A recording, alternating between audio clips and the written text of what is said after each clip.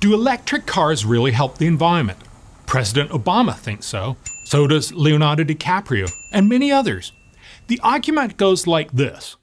Regular cars run on gasoline, a fossil fuel that pumps CO2 straight out of the tailpipe and into the atmosphere. Electric cars run on electricity. They don't burn any gasoline at all. No gas, no CO2. In fact, electric cars are often advertised as creating zero emissions. But do they really? Let's take a closer look. First, there's the energy needed to produce the car. More than a third of the lifetime carbon dioxide emissions from an electric car comes from the energy used to make the car itself, especially the battery. The mining of lithium, for instance, is not a green activity. When an electric car rolls off the production line, it's already been responsible for more than 25,000 pounds of carbon dioxide emissions. The amount for making a conventional car, just 16,000 pounds. But that's not the end of the CO2 emissions. Because while it's true that electric cars don't run on gasoline, they do run on electricity, which in the US is often produced by another fossil fuel, coal. As green venture capitalist Vinod Khosla likes to point out, electric cars are coal-powered cars.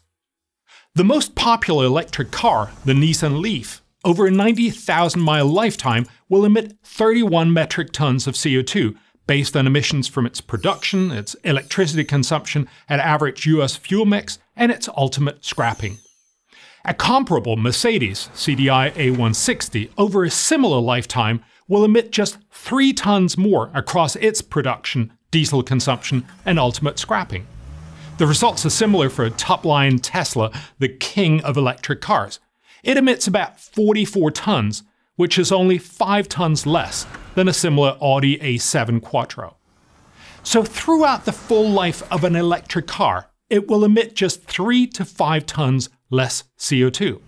In Europe, on its European trading system, it currently costs $7 to cut 1 ton of CO2.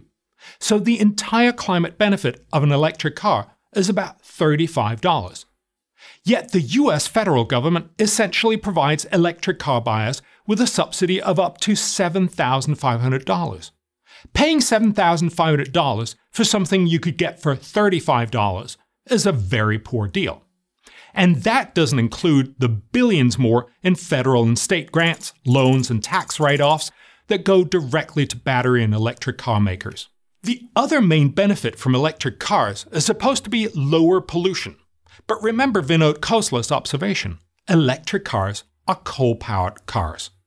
Yes, it might be powered by coal, proponents will say, but unlike the regular car, coal plant emissions are far away from city centers, where most people live and where damage from air pollution is greatest.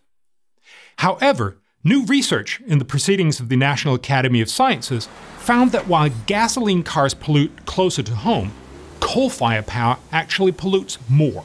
A lot more. How much more? Well, the researchers estimate that if the US has 10% more gasoline cars in 2020, 870 more people will die each year from the additional air pollution. If the US has 10% more electric vehicles powered on the average US electricity mix, 1,617 more people will die every year from the extra pollution. Twice as many. But of course, electricity from renewables like solar and wind creates energy for electric cars without CO2.